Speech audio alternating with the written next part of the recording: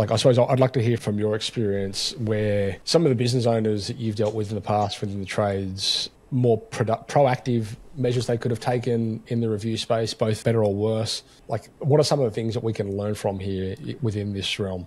I think the first thing is don't delete negative reviews, or don't try to hide negative reviews or whatever else. I mean, take them as opportunities. That's probably a secondary, don't do this, underneath the, hey, like, just pause before reacting. Don't have the same emotional response that somebody else did when they left the review. Don't have the same emotional response when you try to respond to the review.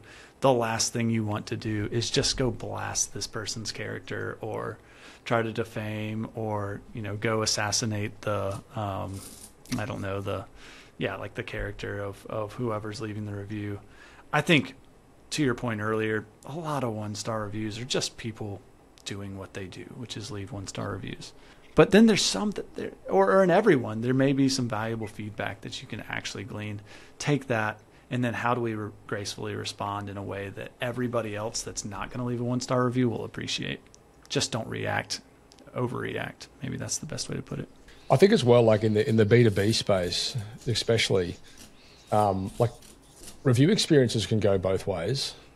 And sometimes like we have some, commercial clients that work in the commercial space and in the industrial space and things like that. And like, a negative review that they might receive also most likely has a negative review that they're about to receive based on a professional experience with that business as well.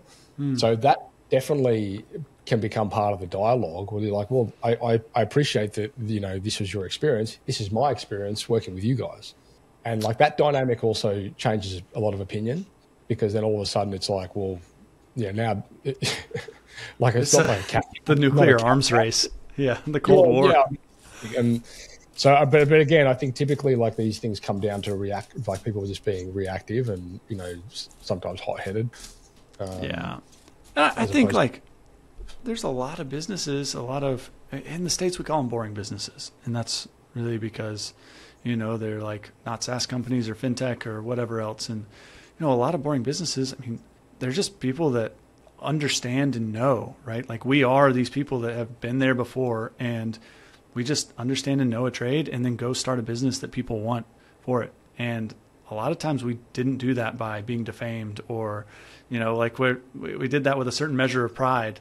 And I just know that as we get to this level and we have more than like our own pride to measure and take care of, we actually get to champion those core values and what we're really about in a way that is beyond ourselves. And that gets showcased when confronted with somebody that's taking a shot at that pride.